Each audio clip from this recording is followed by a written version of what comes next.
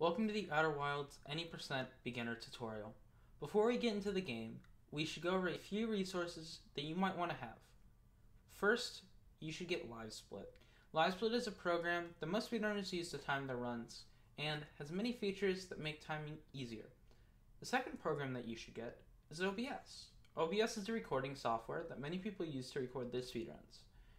The third thing I recommend having is an account on speedrun.com. It's a leaderboard website that speedrunners use to submit their runs to. And the last thing you're going to want to do is join the Outer Wilds speedrunning Discord. This is the perfect place to get help, ask questions, interact with the Outer Wilds speedrunning community. Links to all these resources will be in the description down below. Now, let's get into the game. So, we're in the game now, and before we can start running, we have to change some controls. So we're going to go into Input in the Options menu, click on Rebind Controls, and come down to where you see Retrieve Scout. Now, I have it set to my left mouse button, and you need to change it to any other button besides its default button, because we're going to need it for a trick called Scout Boosting later in the run. And it's much faster and much easier to do if you don't have to hold down to retrieve the Scout. So you can save that, I just discarded it, and let's hop into a run. So, timing for the run starts here when we press E to wake up, and there's a little animation of us opening our eyes. And now we gotta walk over here and do the first trick in the game called Branch Skip. Now, Branch Skip uses the geometry in this wall and the geometry of this branch to skip a whole walking section where you have to go to the right over there, walk around through a town and stuff. So we're gonna jump here and get kind of caught here, and aim for where my crosshair is right here, and jump into that part of the wall. Now, aim for sort of the higher middle portion of this branch and jump on here. And now you jump up this wall. And if I were first starting out, I'd say the safer option is always just to jump between these two trees and then continue along this wall. Or the second option, after you put in a little bit more practice into this, is going here and jumping up here. Now that second option I showed you is faster, but it's a little bit more risky. So once you've done that, you're going to want to continue across here, and we're just going to walk up this path. And that's pretty much anything major right now. So yeah, we're just kind of walking up this path here, and see over there where my crosshair is, that is the path you would have had to take had you not done Branch Skip. It saves so much time and is so easy. And so we're going to be coming into the observatory now to grab the launch codes. Now this is all normal part of the game. And yeah, so I'm going to talk to him. You just spam E. It's really just, yeah, just spamming E and stuff. Just make sure you don't spam too hard though, because you can talk to him again. You can just fall down here. Now jump off the side of this. It's faster than walking down. And then just walk into this room with the mask. Now we have to wait for this whole cutscene to play out. While that's happening, I'm going to kind of explain what's going to happen next. So what we're going to want to do next is we're going to walk out and we're going to take 2 deaths. So I'll show you where these 2 deaths are. And the reason why we're doing that is so we can unlock a rest and make this whole speedrun a lot faster. So we're going to walk over here, and we're going to take our first death by jumping off this cliff here, or this side of that hill, or whatever you call it, and we're going to die. And now we kind of wait here when that happens. And then we're going to take our second death by jumping into this fire here and waiting for ourselves to burn to death. And wait for that animation to sort of play out as well, and this whole kind of cutscene-ish thing to play through.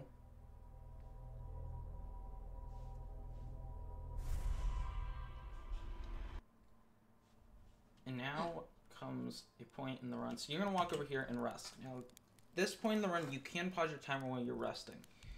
And we sort of have to wait. So, the next section is we're going to be flying to the Ash Twin to recover the Warp Core.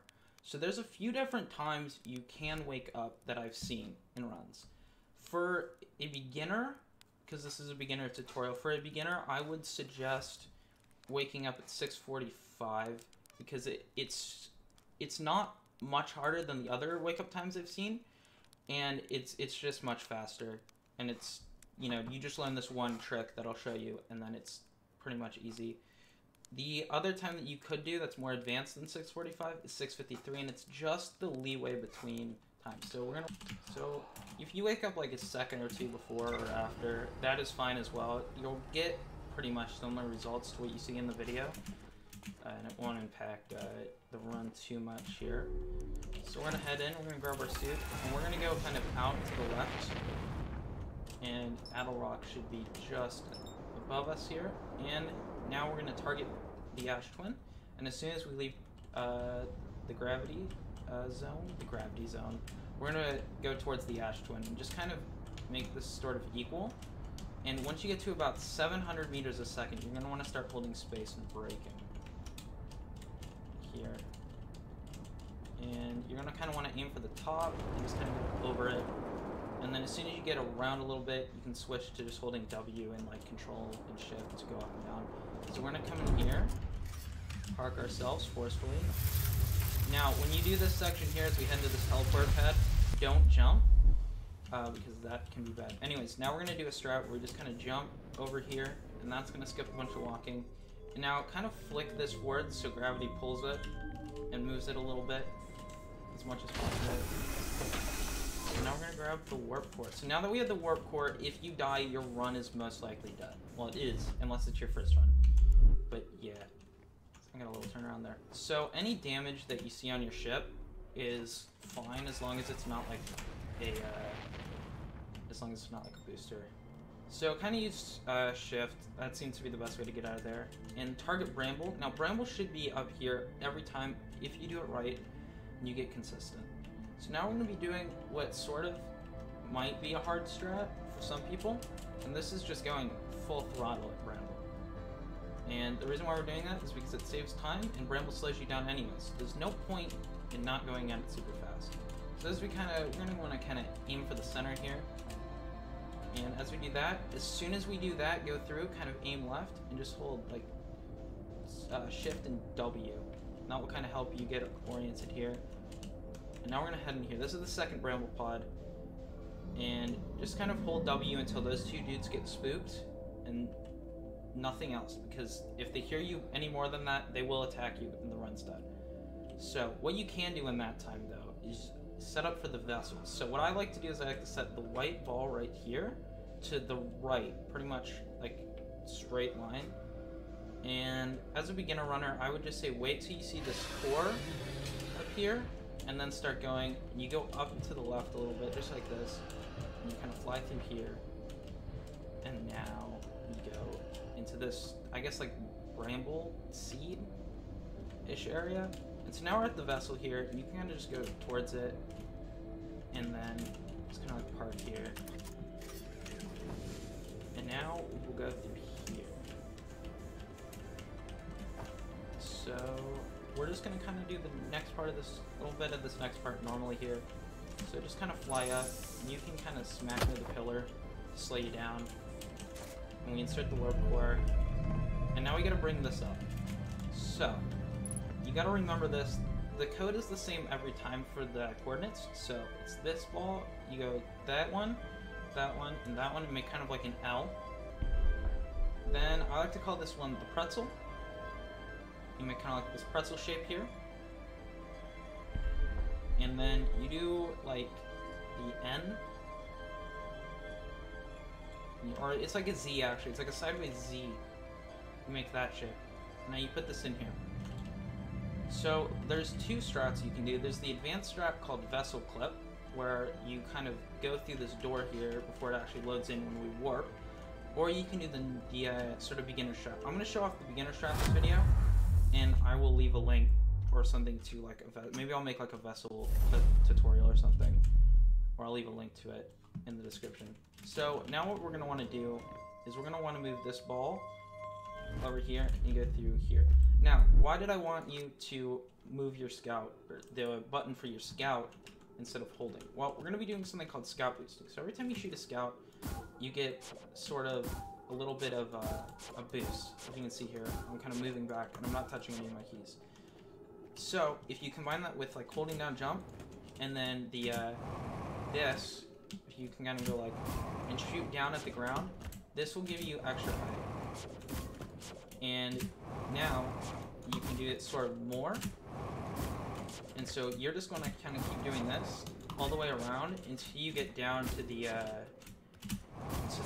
kind of teleport area, which is down here. So I will kind of just fast forward this part, I guess. Yeah, I'll fast forward this part, and then I'll come back when we're over there. But yeah, you just kind of actually want to keep doing this. Maybe I won't fast forward it. But yeah, just keep holding down and moving in just the forward direction. And this is so much faster if you just kind of compare it to walking normally, or just even holding down the boost normally. And we're here already. I don't need to fast forward it.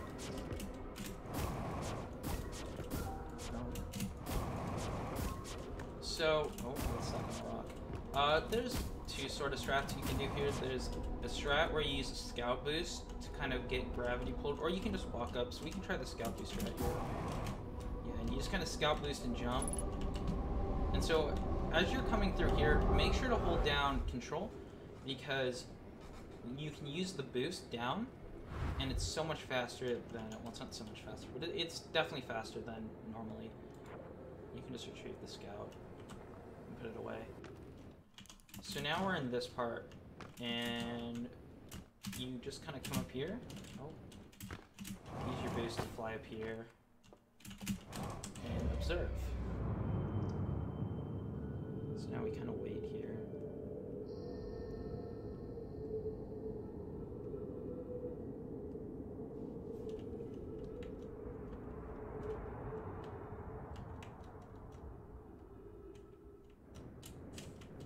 So now we kind of boost down, and you're gonna want to aim for these like dots, which are the galaxies. And now we're in this part with the trees, as I like to call it, the part with the trees. So what we're now gonna do is we're gonna find trees like these three right here. Perfect. And so just kind of memorize where they are. So we're gonna need them in a second. And now we just kind of wait. And yeah, so we're just gonna wait in this kind of auto-scroller-ish thing. I guess you could call it an auto-scroller. And we're just kind of waiting for all these galaxies to disappear. So just at this point, you can pull out your signal scope, which you're gonna need for the next part. And if you don't want to do that, it's with Y. And just kind of keep memorizing the positions of these trees. We'll turn around here. So we're going to need them in a minute. So turn off your light and then kind of keep turning it back on. And wait till this tree becomes one of these. And now turn to the other trees where they were, because they also just became those purple things. And now we'll fly to the unknown signal. So we're going to do that. I'm a little slow here. And now you just keep spamming your flashlight until it becomes the campfire like that. And then spam like left and right. Just move your camera left and right. So Esker spawns. And you talk to him once. And now turn towards the banjo. And we're going to fly to it. So just like the campfire, it sort of goes away with spamming flashlight. So we can grab the banjo here. So now in this next section, we're going to be grabbing the rest of the instruments. And there's a few different routes. We're going to go through the one I use in runs. And so first I'm going to set up the, like the clarinet thing or whatever it is with Esker here to the left. And we go up. And Gabra's instrument is going to be right here. And it's just fly up and grab it, whatever that instrument is.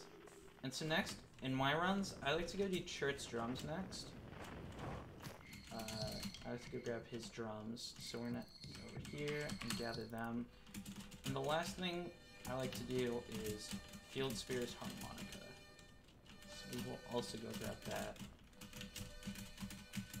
And now I think doing Field Spear's harmonica is faster and then going like across. But this is what I do in runs and what I feel confident with. I just like grabbing the clarinet first, so yeah. So now we're gonna talk to Chert and the rest of the gang and tell them that it is time to start flying. And talk to Ryback finally. And now we're gonna fly up top this like warp as it starts to spawn in. And we just kind of wait and hold down. Here, we're close to the end of the run. And yeah, just getting closer to the end of the run here. And so we're gonna fall through here. And now you're pretty much on an auto scroll here. Time is coming up. But yeah, so this, you can move, so you can just kind of hold W here. Kind of get closer. I mean, you could scout boost. I don't know how it's even faster. I don't think it is, but yeah. So time is coming up whenever we hear a big explosion. And we wait for it. Time. So now you stop your timer, and you've just completed your first Outer Wilds any percent run. Yeah, so thank you all for watching. Again, if you have any questions about this run, want to learn more about it, or just get involved in the community, make sure to join the Outer Wilds Speedrunning Discord. It's down in the description. That's pretty much it. Thank you all for watching. Bye.